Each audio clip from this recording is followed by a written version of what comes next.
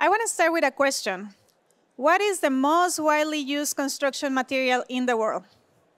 I'll give you a hint.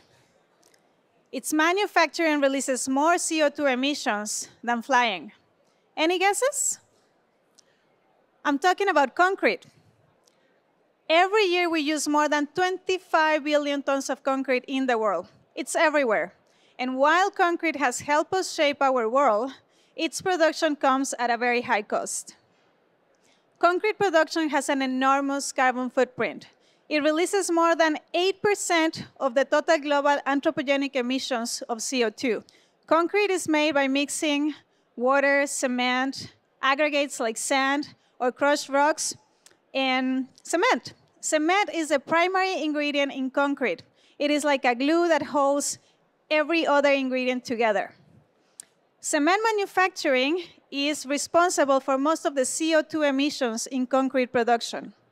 Given the current trends in population growth and urbanization, it is likely that we're going to continue using a whole lot more of these materials. So what are the alternatives? How can we create a more sustainable version of cement?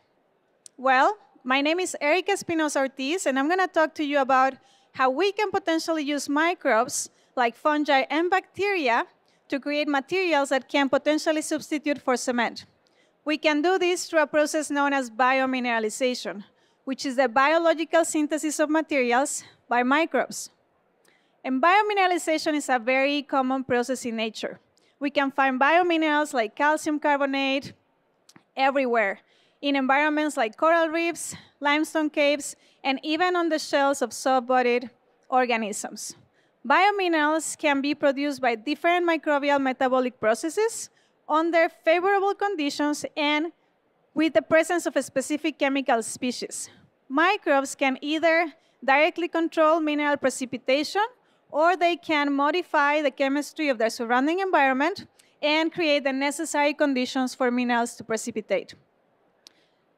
Calcium carbonate biomineralization is a phenomenon that has been widely studied, and it has attracted a lot of attention for its potential use in engineering applications.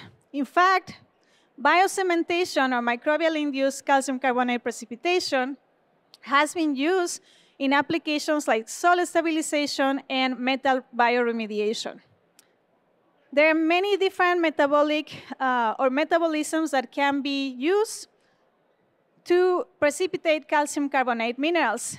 However, in engineering applications, the use of urolytic microbes is the most common method. Urolytic microbes have the ability to produce an enzyme, urease, that can catalyze the hydrolysis of urea. Urea is a common molecule found in nature by protein metabolism. So through a series of different chemical reactions, the breakdown of urea results in the production of carbonate and ammonium ions, along with an increase in the pH of the solution. At this point, we can potentially promote mineral precipitation, but we need to add a source of calcium ions. So under an alkaline environment and in the presence of high enough concentrations of calcium and carbonate ions, we can precipitate calcium carbonate minerals. As a result of this process, we end up with materials known as biorocks. These are agglomerates of calcium carbonate minerals that are coated by organic compounds produced by microbes. We can use this process, for instance, to create something that is known as biobricks. We can use urolytic bacteria. The urolytic bacterium, Sporosarsina pasteuri, is the workhorse organism for biocementation. This bacterium is known for its ability to produce urease at very high rates. It's very active. It can grow under alkaline conditions, and it can tolerate high concentrations of calcium. How do we create biobricks? Well, typically we place sand particles into a mold, and then we add a suspension that contains these microbial cells, along with nutrients, and a mineralizing solution containing calcium, ions, and urea. As a result, we obtain calcium carbonate precipitates. And guess what? These precipitates act like cement, right? Holding all the sand particles together. After drying and curating, we end up with robust building blocks.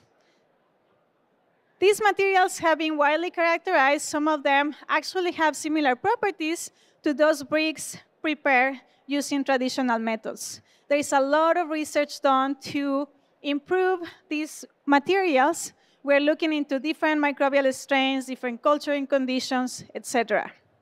A common way to produce these biomaterials is by using a column reactor in which we pack some particles in there, and then we periodically add a microbial suspension as well as a mineralizing solution. And then we have a biomineralized column. This process is so promising that there is already a company in Denmark that has available commercial products that are similarly produced using these biomineralization processes. They're already selling bio-based tiles. Another common application of biocementation by urolithic bacteria is for self-healing in concrete. Concrete has low tensile strength, it is quite brittle, and it is very prone to cracking. So we can introduce bacteria to promote the mineralization of these calcium carbonate minerals to seal these cracks. Bacteria can be encapsulated, or they can be sprayed directly onto the cracks. And then over time, as the minerals form, they fill in those gaps, so healing these materials. A lot of research on biocementation by urolithic microbes has been done using bacteria. But in the last decade, filamentous fungi have emerged as ideal candidates for these applications. Fungi have the ability to survive to very harsh conditions, right? So this could be relevant for cement. They also have the ability to produce a whole lot more biomass compared to bacteria, and so they could potentially provide more nucleation sites for minerals to precipitate.